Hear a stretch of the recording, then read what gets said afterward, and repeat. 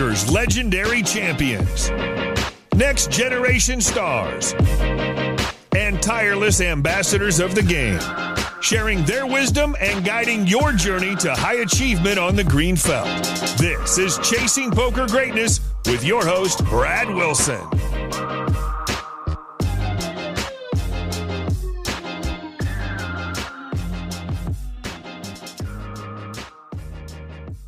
Welcome, my friend, to the Chasing Poker Greatness podcast. As always, this is your host, the founder of EnhanceYourEdge.com, Brad Wilson, and today's special guest is K.L. Cleeton. Born with Spinal Muscular Atrophy Type 1, K.L. Cleeton of Southern Illinois has played poker at some level for the past 10 years and has considered himself a professional for the last 2.5. In 2017, he won a contest from Daniel Negreanu and lived his dream of playing in the WSOP Main Event, ultimately cashing for $16,000. For the last year, he has been coached by one of the very best in the industry, former Chasing Poker Greatness guest Ryan LaPlante, and is a gladiator for one of the most prestigious backing groups in the world, Team 651. In addition to playing, KL has been heavily involved in the launch and continued development of Ryan LaPlante's new tournament poker training site, LearnProPoker.com. Never one to rest on his laurels, after being frustrated that there weren't any resources designed specifically to help players learn and memorize ranges efficiently, KL, along with Matt McElligott, created and launched the app RangeTrainer Pro. Officially launched in early December 2019, RangeTrainer Pro has high hopes of becoming the go-to tool for players of all levels to improve and stay sharp so that they are always on their A game. In this episode, you'll learn the mindset that will prevent you from ever achieving poker greatness, why deviating from your strategy without a solid foundation is a recipe for disaster, why KL believes RangeTrainer Pro is the best tournament poker training software on the market for learning and memorizing ranges, and much, much more. So, without any further ado, I bring to you the inspirational KL Cleeton. KL, welcome to Chasing Poker Greatness, my friend. How are we doing today? Hey man, we're doing really good. I appreciate you having me on. I'm really looking forward to it. Absolutely my pleasure, sir. And typically start out this show asking your story. What is your story? How did you get involved in poker in the first place? Well, it started about 80 years ago. No, I'm just kidding. I have been playing poker since, I'm 30 now, and I was one of the, kids like back in the moneymaker days that had the account under their parents' name and was like playing under, and I think everybody that is of a certain age in poker probably did that pre-Black Friday, just because you were like, man, poker, moneymaker, how is this, a real thing?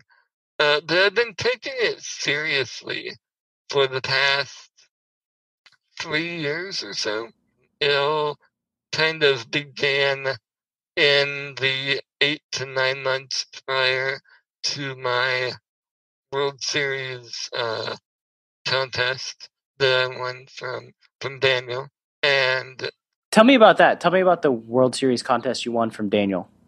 Yeah, so for those who don't know, back in 2017, Daniel Negreanu put on a World Series of Poker video submission contest where he put 3 people into the main event on a 50-50 stake. And I was one of the very fortunate people that won, and I actually wasn't even going to submit. But the group of friends that I played poker with online, there was about, 10, 15 of us that would play and video chat or voice call with Skype, and we would play and have fun, and we were playing on like some teeny tiny crypto site called oh man, it was a Dogecoin site, poker sites. It was poker sites or poker shibas, however you want to pronounce it, and they were like, you have to submit. So at the very last moment, I had been running a Twitch channel at that point as well, and playing a few different places, and kind of taking it seriously, trying to get better, but I still wasn't like great. But we put together a little video, my dad and I, who is kind of like my parents are my primary caregivers, because I need help with basically everything. My condition, spinal muscular atrophy, basically means that it's kind of like being paralyzed from the neck down, but I feel everything. So I just can't move, but I can feel everything. And so, like, if I have an itch, I have to have somebody scratch it. Or if I want a drink, I need to have somebody give me a drink.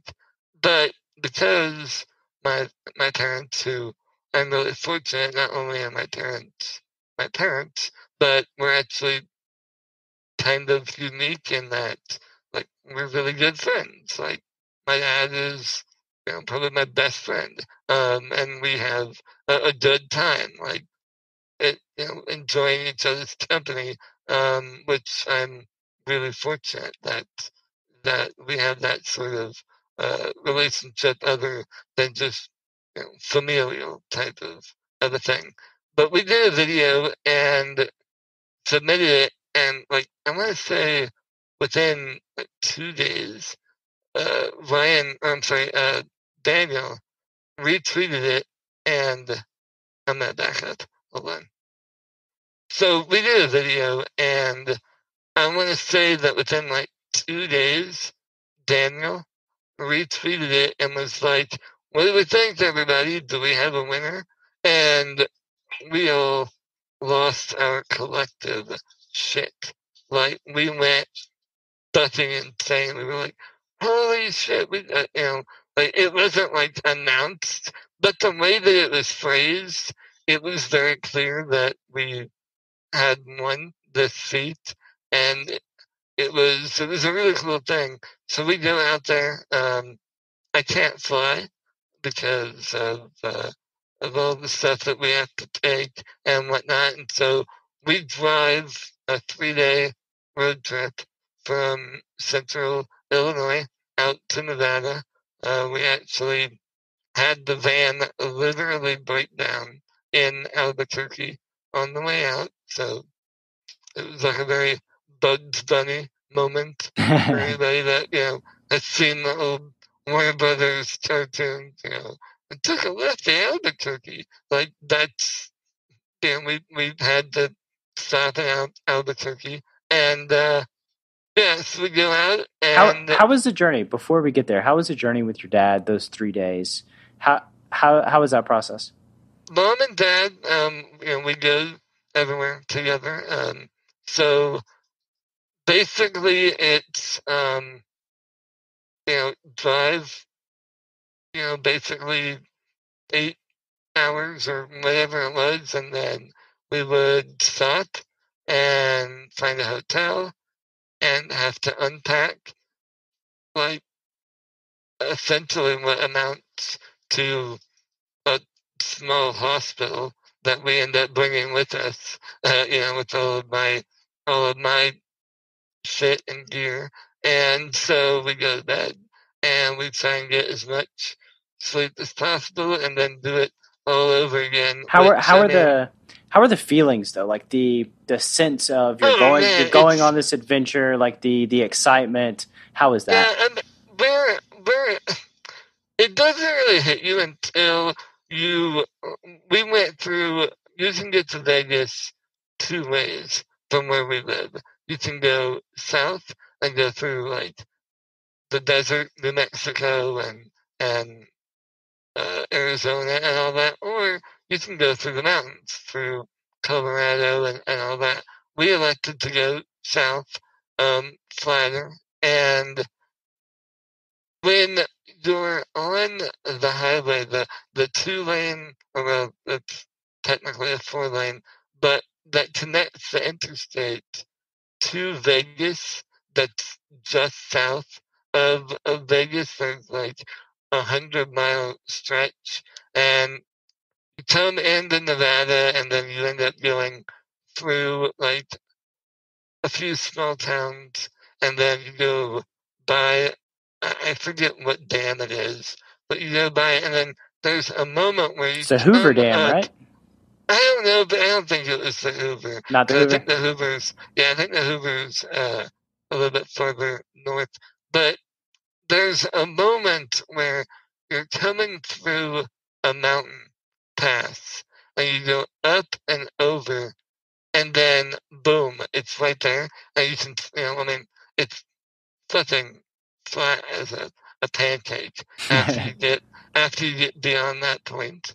And so out in front of you, you can see Vegas. I mean, it's still like 15, 20 miles away, but you can see it. I mean, it's just there. And it was exciting. Obviously, we were pumped, but we were so wrapped up in the getting there that it kind of doesn't really hit you until you crest that last hill, come through, and it's like you're birthing into possibilities. It's like, oh shit, there's a literal road laid out in front of you, and it's kind of analogous to, I think, what a lot of poker players feel is the summer schedule. Like, the possibilities are there. There are opportunities, and you hope that the world, so to speak, is your oyster. And that kind of is what it feels like when you're coming over, and it's suddenly in your face, and it's real in that moment. And it was at that point that I got a little like, holy shit, this is exciting. This is amazing. This is, indescribable. It was a very cool thing because even though we did have those issues on the way out, we actually got there a day ahead of time. Well, I'm sorry, 2 days ahead of time. So I was able to take in the ambiance without playing yet, which I think was a really big deal because I'd never played live poker at any reasonable level. I've been to a few like local like mid-major series when they would travel through and come to St. Louis, which is about 100 miles from where I live. But those were always like side events, and there would be, 200 or 300 people in them. This was, this was the main event. It's what some professionals don't even get to play in their entire career. And having that day to kind of go and be and experience and absorb was really valuable for me because it allowed me to not get overwhelmed by the moment and just try to play reasonably decent poker, which was very, very needed considering that my first 2 table draws were far less than ideal. Let's just say that. The new GTO book, Modern Poker Theory, by Michael Acevedo, he was on my right for day 2. So having guys like that, and there's a few Eastern Europeans that were to his right, somebody that had won a bracelet like a week before, and had already cashed for something like over $500,000. That series was there. Harrison Gimbel was at my table. Like sicko Harrison Gimbel. I actually bluffed him in a hand where I had no business being in the hand. No business bluffing, I should say. But it was one of those things where when you're in the moment, I don't think you realize what you're doing or what this means. But then you go back and look, and I do. I mean, I'm a narcissist. I'll admit it. I'll go back and watch the videos every now and then just to remind myself that, hey, you weren't always terrible at poker. Sometimes you were good. So I don't think any real poker player, if they tell you they never had a crisis of confidence, then they're lying to you. I think every poker player has went through that stretch where you're like, I'm terrible, blah, blah, blah. Why do I play this game? But I'm really lucky because I have things that are in the public domain that I can go back to and say, no, it's just, it's just variant, or, you need to get back to basics. But, having that realization was not in the moment during playing. And I think that was really valuable because it allowed me to not play scared, not be like, oh, I need to wait for aces, or. Before you hopped in the main event, I mean, so Daniel put you in. Does he give you any coaching? Talk to you? No, actually, Daniel was really, really, really busy. He was.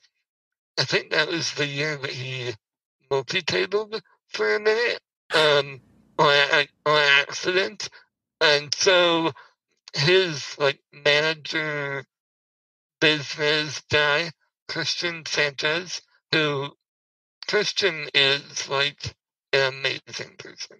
He's incredibly kind and thoughtful and just a really good dude overall. Amazing human being. And, he came up to the hotel room. We were staying at the Rio. It was really important that we stay at the Rio because all of the stuff that we have to do to get ready and go to bed, you're playing for 12 hours and then you still have to sleep. So having every minute that we could saved was valuable. So he comes up and, he welcomes us and obviously apologizes. Hey, Daniel, sorry he couldn't be here. He's playing or whatever he was doing. And we're like, no, it's fine. We understand. Totally. And we're not my family and I, we're not well off. We're not, that's not who we are. He comes up, he's got a backpack. He opens the backpack up and there's just a stack, there's multiple stacks in it. But he just pulls out a stack and goes, here you go, here's the buy-in. And we're like, what's that now? Because we didn't know how it was going to work. We had no idea. We'd never done this before. But we assumed that, they had made arrangements with the cage or something, and they had the money, and we would just go down and show ID or something. It's like, no, just take this, and whenever you want to buy in, go buy in. It's fine. Whatever you want to do. And we're like, what's that? Just welcome to the world of poker. These backpacks they're not fashion statements. They're actually just all full of cash that we just hand away. Just straight cash. And it's funny because it's one of the things where you see it online, but when it's happening right in front of you, it's a whole different thing. And the reason I say that is because before we had left earlier that year, at the beginning of the summer schedule, I saw a video of some European dude who was just off the plane apparently had done all of his conversion, his whatever his, I'm assuming it was a euro to US dollar back in his home country. And he came and he had a literal pile of money. I mean, that's the only way I can describe it. It was like a giant, in movies when you see like a drug deal and like it's just a massive wad, or not wad, but like brick of money, and it's in cellophane wrap. It's like wrapped up in cellophane. That's literally what this was. And the video was him trying to break open the cellophane so he could buy in, because he hadn't had time to go back to wherever he was staying, the Airbnb or whatever, and organize. So he just had a suitcase, not a backpack, a literal suitcase with like a 3 foot by 2 foot by 2 foot, cube of money that he was trying to break open so he could get 10 grand or whatever to buy in to something. It was just like, holy bananas! That's insane. But yeah, it's something that we were not like used to, and it was a big culture shock when we experienced it. I would say for most folks, that is a pretty big culture shock when you experience it firsthand. How'd you end up doing in the main event? So I ended up making one pay jump. I always forget, but I'll tell you who does not forget what place I got, and that is my dad. You can ask him about my run, and with great pride, he always says, my son finished, I want to say it was something like 731st or something out of 7,000, so on, so many.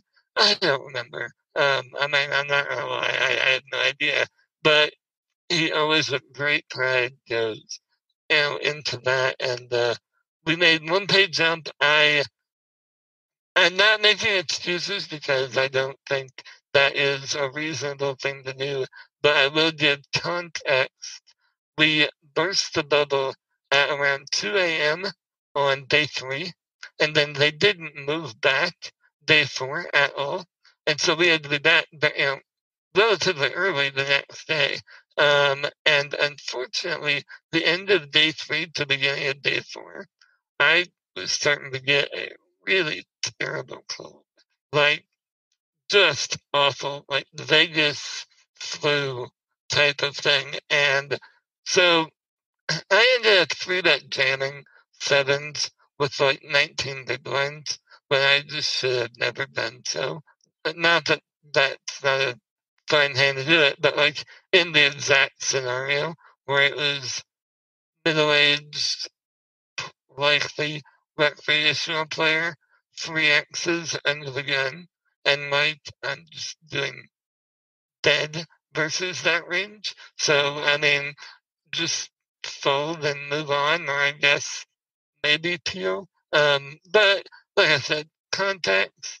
I was super sick, and probably subconsciously in the back of my head had a bit of like, I either want to build up some chips and give myself a chance at like a top 200 or 150 run, or try and make something happen. I didn't think that consciously in the moment, but I think probably self-evaluating afterwards, that may have been like my subconscious line of thinking. But it's one of those things where if I could do it differently, I definitely would. Yeah, but that's pretty much most every poker session that I've ever played. There are always the spots where if you could do it differently, you would. But there is a lot to be said for incomplete information. Yeah, it's when you're not feeling well, when you have a cold, when you're feeling sick, this affects every single human being on the planet. thought processes and decision making, the way that they handle their emotions. Poker is a very emotional, high pressure game anyway. So then when you're not feeling well, like if you have a cold and you're sitting around the house and like somebody like touches you or moves you and you're like, hey, fuck, like stop, leave me alone. Don't like, exactly. 100%, yep. Then you throw that into a massive, the main event. Of course, it's going to affect your thought processes, your cognitive ability, and it's tough to perform at a super high level, quite frankly. It really is. And I mean, I thoroughly, 100% do not believe in, making excuses or anything like that because of my situation. That's why I play poker, because poker is the great equalizer, and it doesn't matter what your physical ability level is. It just matters that you can outthink. Having said all that, whenever I get sick, it's just by definition of who I am, it impacts someone with, a weaker immune system a little bit differently. And so you're absolutely 110% correct. Whenever you're having to devote mental energy to this other thing, and you're not able to devote 100% of your focus to every single spot, it only takes one moment for a mistake to happen. And unfortunately, mine cost me, my tournament life. I lived in nice, say, but it was always coming sevens, and just think to set, and then be it 40 big blinds or whatever, and be in a really good spot. But it was not to be, and I know that next time I know what adjustments I need to make sure that I'm playing at my A plus #1 peak ability level, and who knows, maybe I'll just run deep in the next one and see everybody at ESPN. Don't get the Vegas flu, number one. Exactly. See if you can fade that, and then I want to be the next Gary Gates. I mean, Gary was, I think, the quintessential what poker players who are in the industry. It was a really, really cool moment because he's obviously been in and around poker for years with stars and managing, but seeing him succeed at a level like that was really who is Gary cool Gates? Because I don't know, and that might be embarrassing. He was he was the guy who ran a lot of Poker Stars Pro stuff for a really long time. So like streamers that are or were Stars Pros, that he would manage a lot of that stuff, a lot of like the marketing, publicity, and stuff like that. He recently, I just saw, officially left, and is moving on to his next adventure. But I know from secondhand knowledge that he was just what you saw on TV. That's who he is in real life. Ooh. He's just a genuinely nice, cool, a good human being. Which I say that, but like whenever I say that about people, it's actually like it's very hard for me to say that about people. Like you have to do something in order for me to say that about someone, because they gotta earn it, right? Yeah, I mean exactly. It's a rare trait, and I don't know him personally at all. In fact, I don't think I've ever even interacted with him in any meaningful way other than Twitter and whatnot. But I've personally been a fan, just because I think he is good for poker and exactly the type of people that we want representing poker to the masses. What did he do? Did he run deep in the main? What did he do? Yeah, he had third or fourth last year. Oh, that's pretty good. I guess that's fairly deep. I mean, it's fine. It's fine. I mean, he didn't win. He didn't get heads up. I mean, that would have been a good run. If you want to be generous, I guess third or fourth is like okay. It's okay. Yeah, I don't remember precisely. I mean, we could look it up, obviously. I don't remember what the order was. But yeah, he made life-changing money, which, at the end of the day, everybody who final tables the main event, theoretically, probably made life-changing money. Even if they sold most of themselves, they probably made life-changing money. At the very least, they are not in makeup anymore. So, and they can put final WSOP final table in their Twitter bio to give them some instant credibility. Exactly. And but I mean, just overall, I love poker. I give a shit about not just like the game itself, but making the game approachable to people who don't currently play, or maybe don't play a lot. That's a big deal to me. I think that's a really valuable thing that we as an industry don't do a good job of. But he is exactly the type of person that we would want representing us on national TV. I mean, obviously, we've got the Euro guys who are undoubtedly amazing at the game. They are very, very good players. But I think most people would agree that most of them aren't great for TV. There's too much of the tanking and the sweaters over your face and all that good stuff. And obviously, places have done a good job of cutting down on that. They've implemented, time clocks and extension chips. But in general, if we had more people like Gary Gates,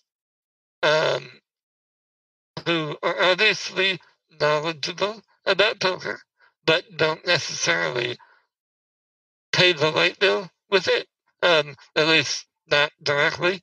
I think that's a good thing overall for the game and for people who are looking to get into the game. And I know that people are probably going to send me messages and be like, why do you hate the Euros? And blah, blah, blah. I don't. I love the Euros. I mean, they're really freaking good at the game. They're amazing. Why did you tell me in the pre-interview that you hated the Euros, though?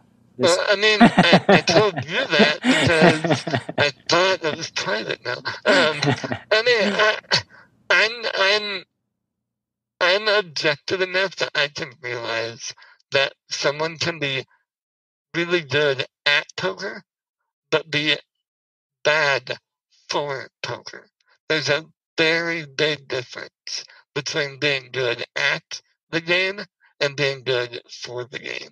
And I think if we had more people that at least attempt to find a balance in that, being good while at the same time being good for, if they would put just 5% of their off-table energy into that, then, who the fuck knows might happen, what might happen with poker.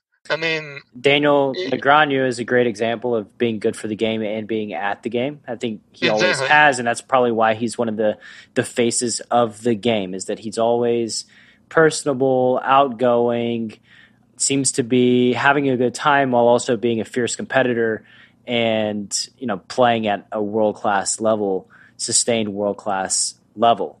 And, exactly.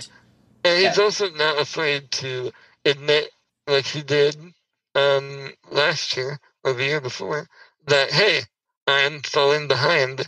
He spent time in the lab, learned a lot. He documented some of it on his social media accounts, and obviously turned that into a great run at the Poker Masters the year before. I will say this, though, in regards to that, is if there's a poker player that's out there that says they're keeping up with the game, that says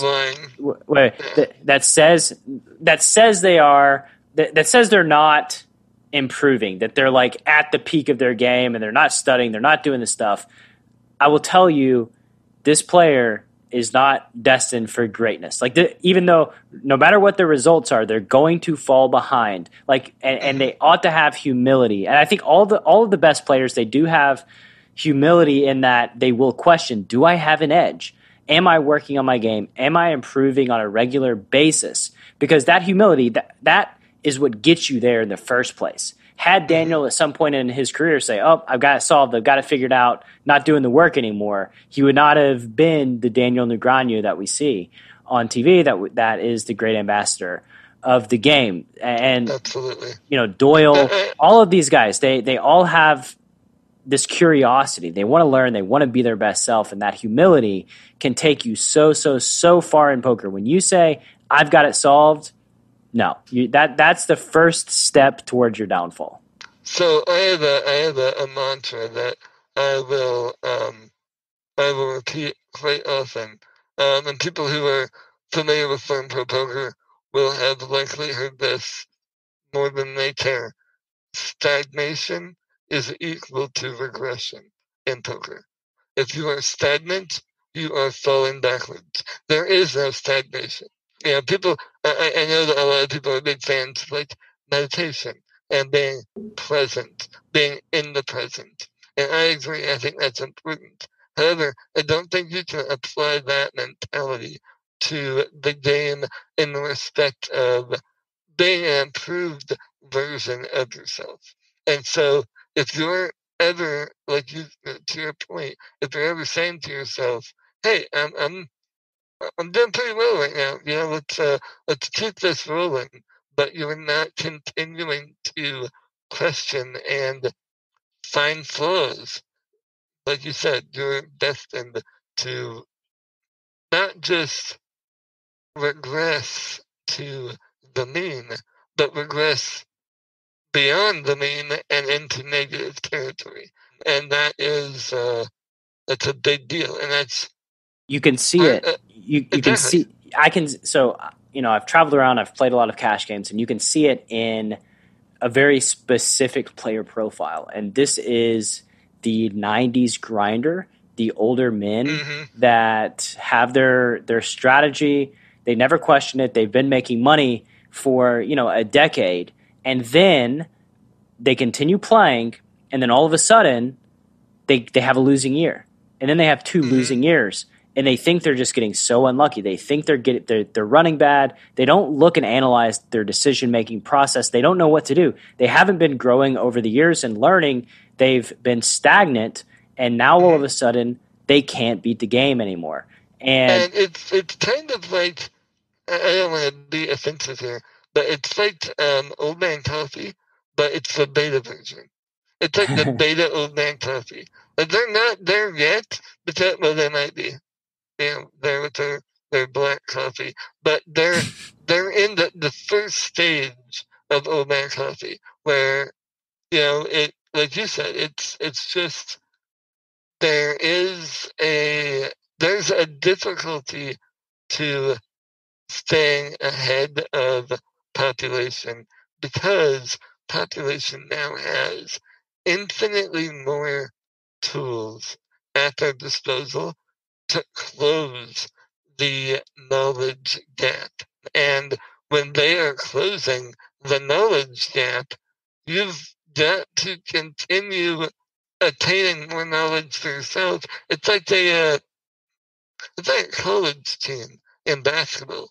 Basketball in college is a game of runs. And, a team will have a 15-point lead, and then the other team will go on a 18-2 run, and suddenly they're down by 1. It's the same type of idea. Just because you may have a big lead right now doesn't mean you shouldn't keep trying to grow that lead and develop more tools in your arsenal, because eventually your opponents are going to go on a run themselves, and you need to have a buffer so that way you're always maintaining the edge that you have. That is a greatness bomb, sir. And speaking of tools, you have a tool. So tell me about RangeTrainer Pro. Let's talk about it. So it kind of stems from what I said earlier about stagnation equaling regression. And what I mean by that is when I was learning to play the game more seriously, I was really lucky because there were a ton of tools available. There was, this was 3 years ago, so that was right around the time Razor Edge was, the leader, or Upswing Masterclass was the leader. They were the two main ones. Obviously, we have even more now. There's just, if you want to get better, there's no reason that you don't have the opportunity to. Poker Code, Fedor Holtz, there's a bunch of them. LearnProPoker. LearnProPoker, yeah. I'm a big fan of it. Anybody who's seen me on Twitter, full disclosure, I am involved with the company, and so, I'm a bit biased, but I wouldn't have gotten involved if I didn't think it was kick ass at what it does. But unfortunately, all of these sites, no matter what site you want to talk about, they have two things in common. They all give you ranges, but none of them give you a way to learn them. The way that you learn them is effectively the flashcard method. You print the ranges or put it on your screen or whatever it is. You look at the image, you cover it up, and you see how closely you can get to rebuilding it. That's not a good way to learn your ranges. That's not what you do when you play. Like, you're not sitting there in your head. Okay, most people don't sit there and close their eyes, imagine a chart, and try and fill it in with what their range should look like, and then see if the hand fits that mold. Like, it's just, it's really inelegant, and it's a time waste, to be perfectly honest. So, out of that frustration, an idea came to me where you would tell an application what your ranges are. You would say, this is what my range should look like in the hijack on 50 bigs, etc. And then you would get two things out of the app. You'd be able to access that range on any device. Right now, most range tools are desktop based. Thoughtzilla, Power Ecolab, even PokerStove is just desktop based. And even now, some of those you can't save ranges. Well, with RangeTrainer Pro, you input your range, and all you need is a phone with a internet connection. That's all you need, and you can get to any range that you have.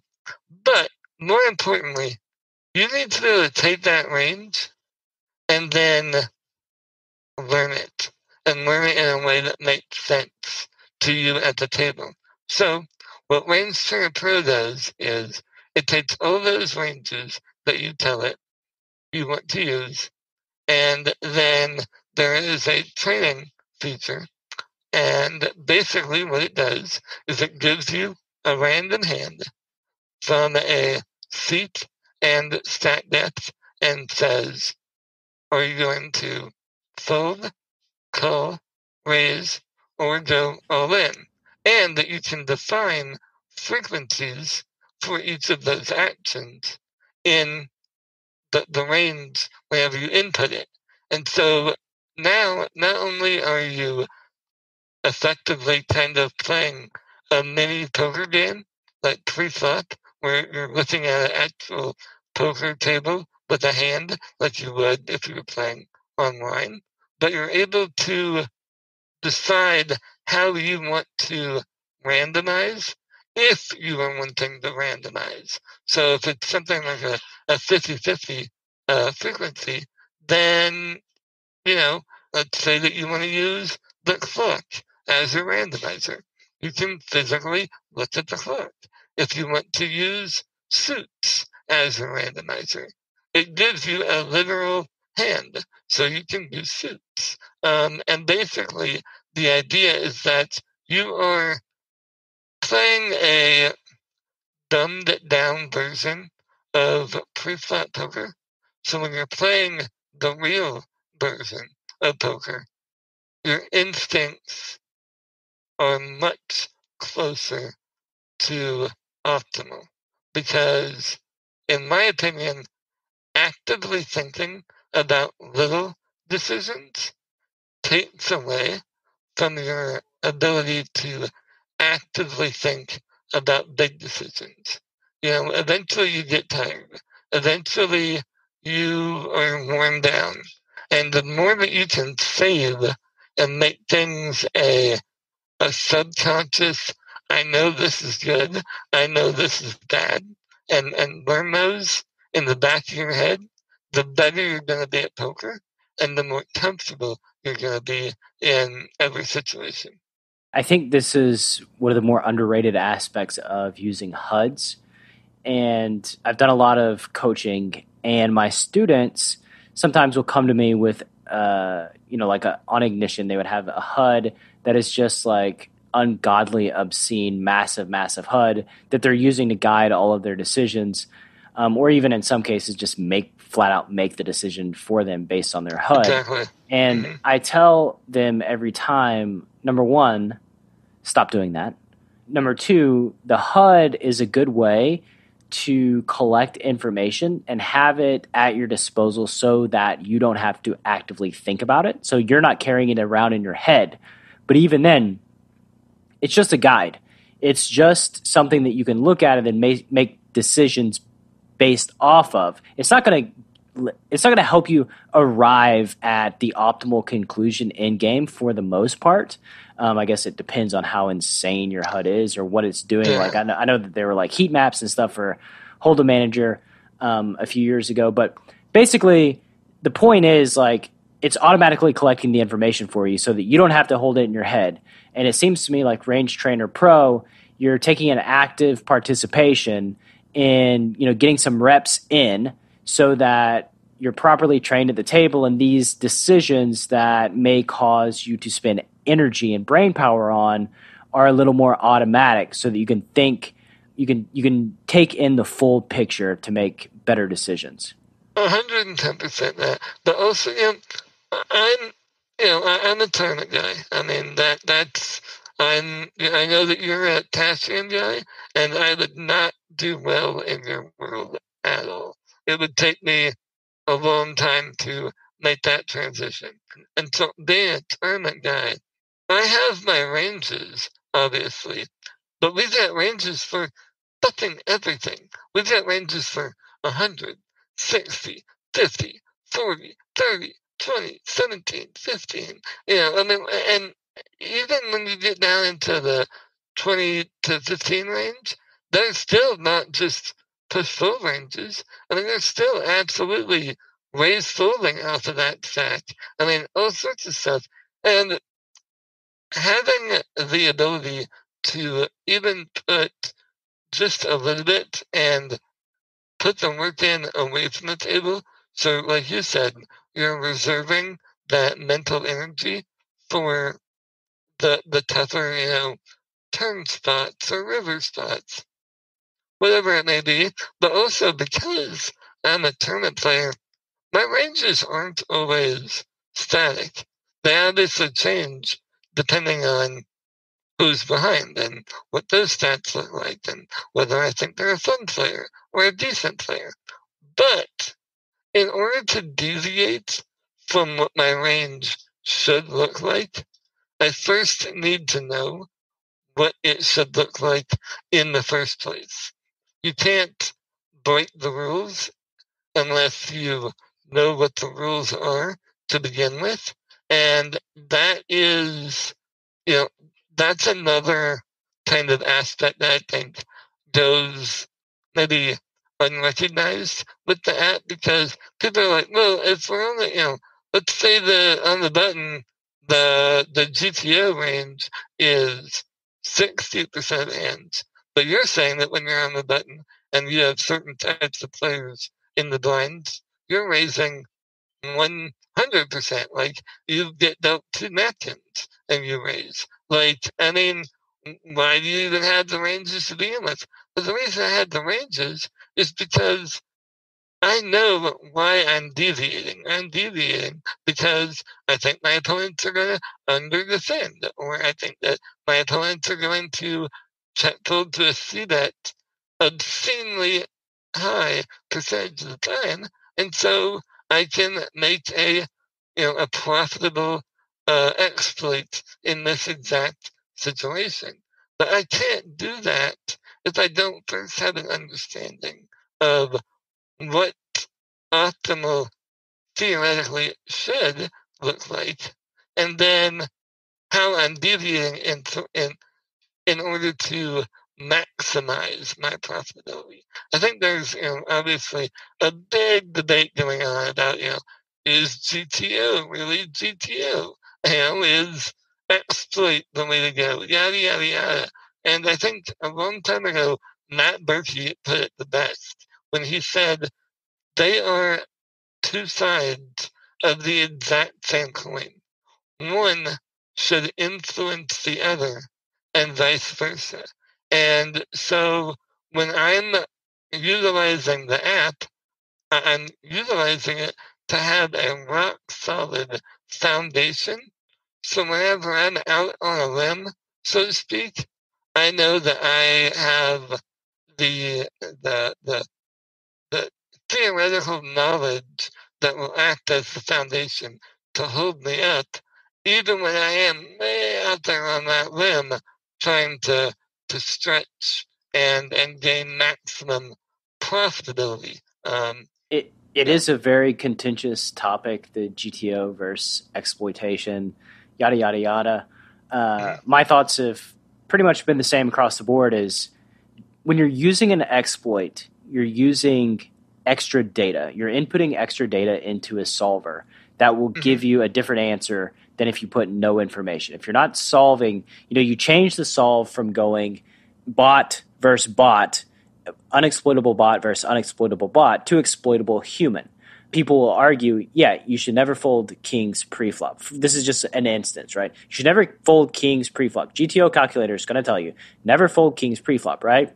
Well, if you input into the solver that your opponent has aces 100% of the time, what's it going to tell you? I think you should fold kings. I mean, exactly. That's a really good way of putting it. I love that. You're inputting more data. You're inputting super valuable. You humanize it. You're humanizing the process to where you look at their tendencies that deviate from what should happen, and then you make a decision based on that. I would say even like the quote unquote like field players that get talked down to a lot, like on poker forums and stuff like that, understand theoretical poker. They have to understand theoretical poker, because if they didn't, they wouldn't be able to deviate and exploit opponents' tendencies. So whether they do it intuitively, whether they can express it, I see on forum posts where people say things like, back in the day in poker when they put somebody on one hand and that was the goal, to put somebody on one hand. And it's like, dude, I've been in this game a long time. Never has that been the fucking case. Like, maybe they don't speak in the exact terminology of ranges, but the logical deduction process always involved my opponent could have this, or this, or this. Sometimes they have this. Can we eliminate this? Like, there's still a hand ranging process that was involved the whole time. So don't just, show up here in 2009 and say, oh my God, if I played poker back in 2004, I would have been a multimillionaire and would have just crushed the world. Let me tell you, if you're not crushing the world now, you wouldn't have fucking crushed the world back then because information was not as readily available, and the folks that understood theoretical sound poker were the crushers. So, anyway. What is up, my loyal Chasing Poker Greatness listener? Coach Brad here, and I just wanted to take a moment to ask you a simple question. How many times have you heard my guests and I speak passionately about the benefits of poker coaching? You get to expand your poker network, receive expert feedback you can rely on, and have your burning questions answered by a trusted mentor.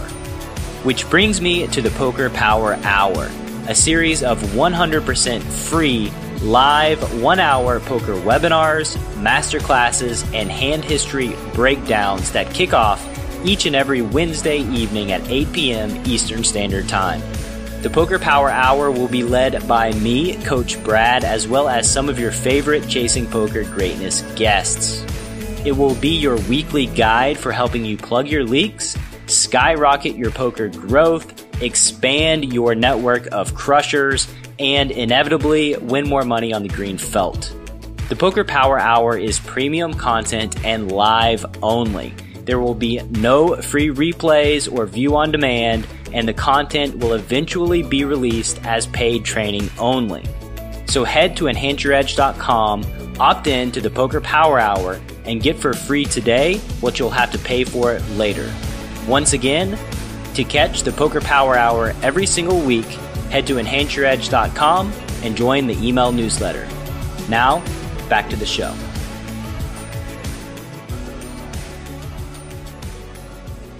Yeah, no, I think you're exactly right. I think that I said this quite a while ago in response to, I think it was a Doug Polk video talking about and defending GTO.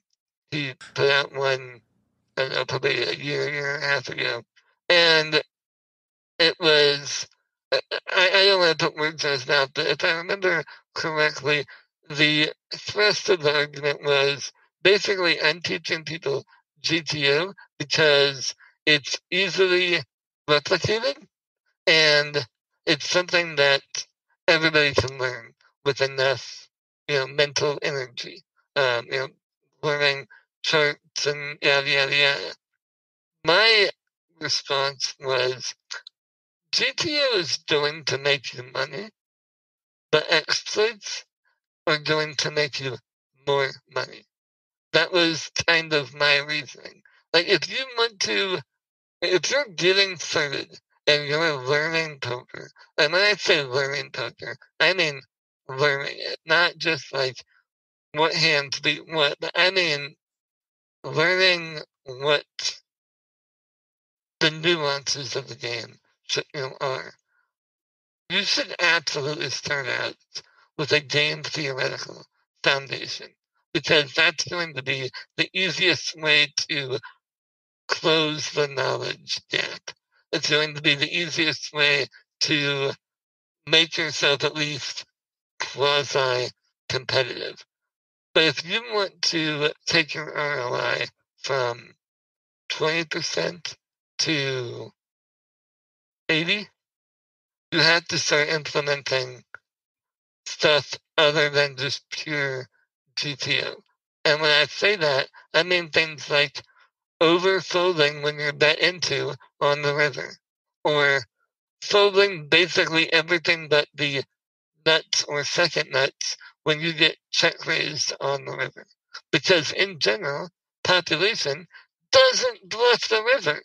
Like, obviously you have a few that do, but in general, you are probably going to make more money by deviating from GTO, by making little adjustments like that. And so this whole argument of what is better and what isn't better, it just seems like a kind of a fallacy to me, because they're the same general idea. It's all poker.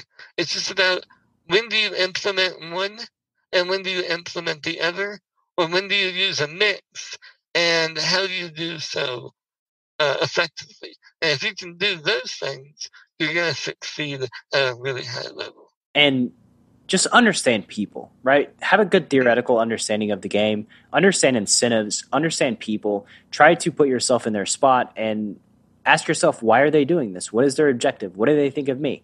Like this human being that you're playing against, they're not, unless you run into the top 0.00001% of players in a super high roller, people are going to have patterns that you can exploit because they are human beings. They're not going to be randomizing in any spots. The only randomization that they do is back in the day, Mike Caro called it loose wiring, and that's they choose different options in the same scenario simply because they don't know what they're going to do until they do it. It's like it's just completely clicking buttons.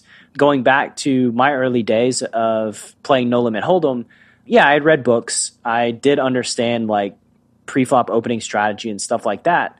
But I'll never forget a day on the boat where I was battling in a no-limit cash game against one player who was playing too many hands, who had a clear physical tell, where whenever I would go to bet, he would grab at his chips every single time, and it always meant weakness. And he never got over it. He never figured it out, right? So on the boat, you had a very Mike McDermott moment. Yeah, it's like okay, so who cares about theory? Who cares about anything? Nothing else matters in this moment other than when I'm going to bet, is this dude grabbing his chips in a threatening way or not? And when he did, and I was bluffing, then I would bluff. And when I went to grab chips and he didn't do it, then I would not bet because I knew he was going to call. And when I have a monster and I go to bet and he doesn't, then I'm going to pump the living shit out of the pot because I know he's never folding. So you exploit the human tendency. You don't even need to know hardly any theory about anything to battle a person like that. So, that's an extreme example, obviously, but the reality is everybody's fallible. Everybody has patterns. And if you're paying attention, if you're fortunate enough to spot a physical tell like that you can exploit, throw everything out the window and do that against that player. That's going to be the most profitable. 100%. And online, obviously we don't, unfortunately, don't have the advantage of that. But we do have the advantage of knowing and understanding what population tends to do, and also if we have a reasonable sample on someone, if we somehow are able to get 500 hands on a tournament rig or something, which is not easy to do because tournaments, but if we're able to do that, we've got so much more information that we at least can look at and decide whether we want to allow that information to influence our decision or not. And I think you mentioned it earlier that people overuse the HUD for some stuff, but I think they underuse the HUD for other stuff. And a really prime example is VTIP, PFR, and 3-bet are stats that you don't need that many hands to draw a reasonable assumption on what type of player someone is. You only need 50 or 80 hands to have some sort of idea. Sometimes 13 hands, you can tell. Exactly. You can get a player profile pretty quickly. 100% with those three stats. And everybody's like, well, I want to know, what their turn check raise is and all that shit. No, you don't. Because A, there's almost no chance that you have enough hands to actually draw a reasonable sample to have an informed decision. But if you got somebody with a VPET PSR gap of 19 or 20, guess what? They're loose passive or tight passive, depending on what the VPET is. And when they bet river, guess what they have? They have the fucking nuts.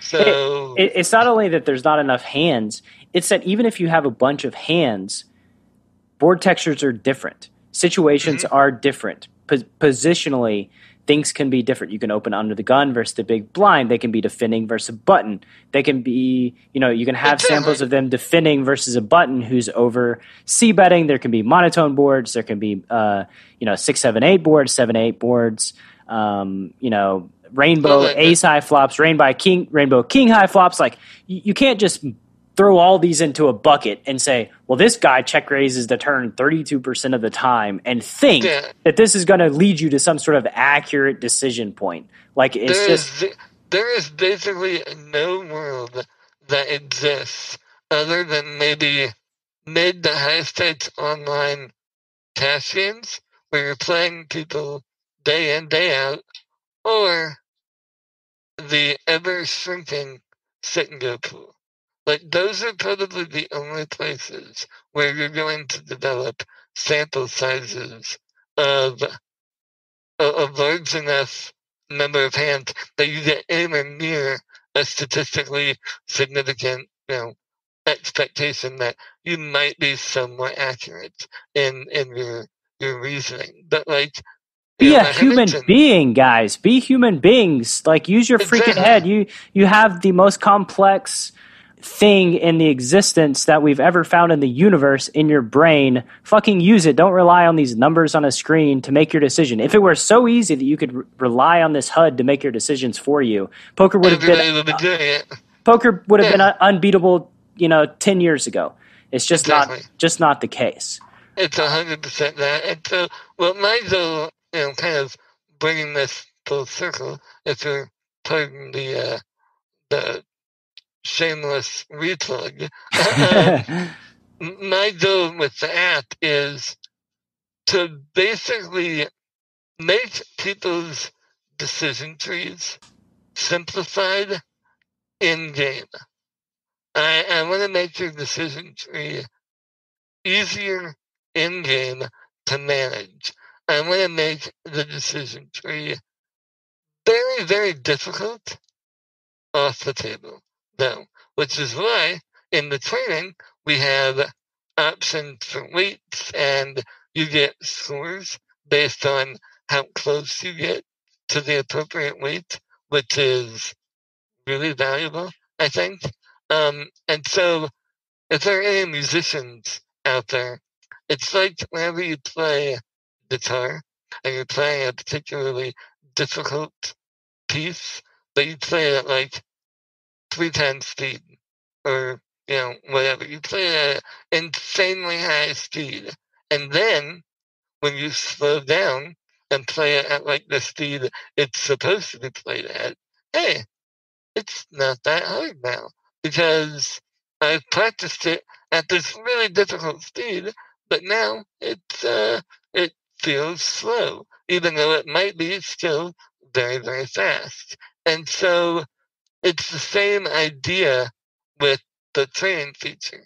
My goal is to make it where you can relatively easily commit to putting in a training session every day. A training session is designed to be 50 individual instances. And we've found that's the perfect balance between getting a nice, effective warm-up or study session, depending on what you're trying to do, but also keeping it to a reasonable amount of time. So you're not sitting there for an hour. You can go through 50 questions in 10 minutes or less. In fact, I went through 50 questions the other day, and me using my mouse, which is with my face, I was able to get through 50 questions in, I timed to myself, I think it was 4 minutes and 35 seconds. So, and I wasn't even trying to go fast. It was just, I wanted to know, hey, how long is it reasonable to say this would take? And the reason I'm mentioning that is because it's something that everyone can commit to. People commit to meditating or going to the gym or, whatever it is that you're trying to do to make, yourself a better human being. This, hopefully, at least, is something that you can very easily implement into your daily routine. And I have the utmost confidence that if you're able to use it regularly, you're absolutely going to notice a difference. I'm not going to promise you will make more money, because that would be irresponsible of me. Like, I can't control variance. I can't make you get aces more often. What I can do is make you feel more comfortable in situations, so that way you are playing optimally more often.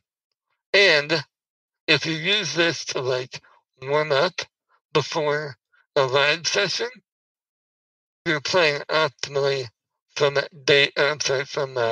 hand one, instead of maybe taking 5 or 6 hands, or an orbit, or a level if you're playing tournaments, to kind of get settled in and get your brain going and get things firing on all cylinders. Like, if you're playing tournaments, you don't have time for that. The blinds are going up. The clock is ticking.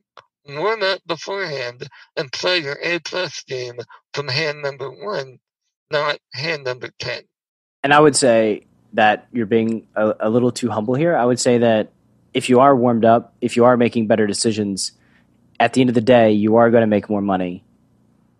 Whether that means if you're a losing player, you may lose a little less money, but anything that improves your decision-making process, makes it more automatic so you can think about the bigger picture more easily, is going to improve your win rate, whatever that is, which does translate eventually to winnings at the poker table.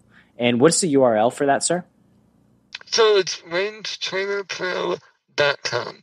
RANGE Trainer Pro.com. Nice. So it's super easy. You can also find it in my bio on my Twitter at highhands.com. And I do want to mention that, I've said this before, but I'll say it again. I give a damn about the poker community. And so this app is designed for poker players. And by extension, that means it's designed by poker players. So if you have something that you want to see implemented, or you have an idea, or anything at all that would make it more valuable to you as a user, I want to hear about it. I'm not going to guarantee we'll put it in, because at the end of the day, my business partner, Matt McElligott, who is the coder behind the app, he is the guy who is a savant with all of the ones and zeros, if you will. He's so excited because we've already gotten feedback on ways that people are using it that we didn't expect. And so if there's something that you're doing that you feel like a different feature would make it more valuable to you, we want to hear about it. We want to have a conversation with you. And again, I can't guarantee that it will be implemented, but I can guarantee we're going to be very appreciative for the feedback. Yes. What Kale's saying is if you send in a shit idea, it's not going to go through, guys. It's not. But if you send in a good idea, that makes a lot of sense. If you send in a good idea, then who knows? Maybe we'll put it in and maybe even throw you a month or two of premium as a thank you, because we give a damn about making it better. And eventually, I'm hoping that people will look at the app as a one-stop for almost anything poker related. So you need to run an equity calculation of range versus range, or hand versus range. just like 4 or 5 taps on your phone or your mouse, and you can do that, no problem. So all sorts of planned updates that we're very excited about, and to be perfectly honest with you, I'm to the point where I've got more ideas than I'm not sure if we can implement all of them. So we'll probably be reaching out to the community, asking for help on prioritization. So I'm gonna basically Rob Young this shit and just post a bunch of polls like he does for Party Poker, and be like, all right, guys, what do you want to see next? A, B, or C? And so we're very invested in hearing what the community and what the users had to say. Awesome, man. I have the utmost confidence in you and your team, Ryan LaPlante, the squad that you got behind you to optimize this tool and make it of extreme value to everybody in the poker community. I appreciate that. I have just a couple more questions, and then we'll get this show on the road. If you could erect a billboard every poker player's got to drive past on their way to the casino, what does it say? Play faster. That's a good one. I agree. I don't mind headphones. That doesn't bother me. I don't mind glasses at all. That doesn't bother me. I think, in fact, I just bought a pair of prescription lens glasses because I'm blind. And I'm blind without my glasses. But I plan to wear sunglasses next time because I don't know if other people can identify with this, but I have this really weird, like, social thing where when I'm looking at someone and they see me looking at them, like, I immediately look away. It's totally involuntary. 100% involuntary. But it's just like instinct. I immediately look away, and I think that is good, bad, or indifferent. I'm not sure.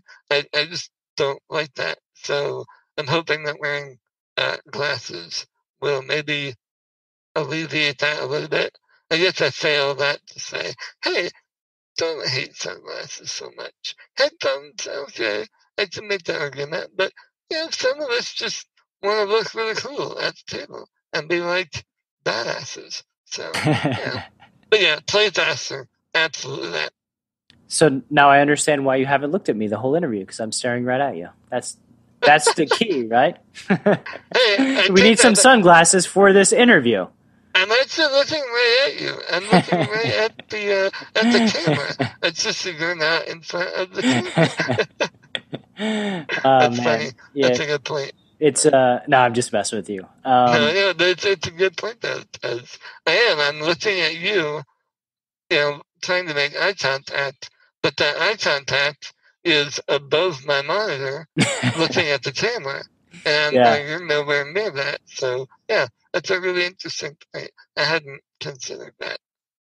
So, final question. Where can the Chasing Poker Greatness audience, where can they find you on the World Wide Web?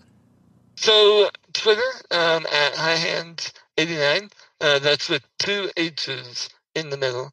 So, HighHands89. And then RangeTrainerPro.com.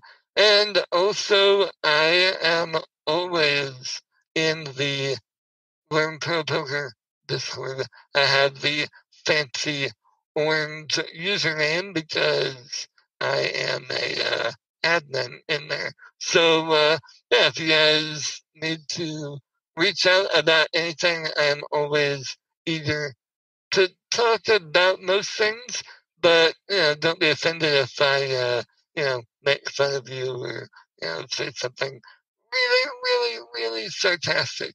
If you can't handle sarcasm, probably don't reach out. But if you're cool with it, then hang out and maybe we can chat like Brad and I did.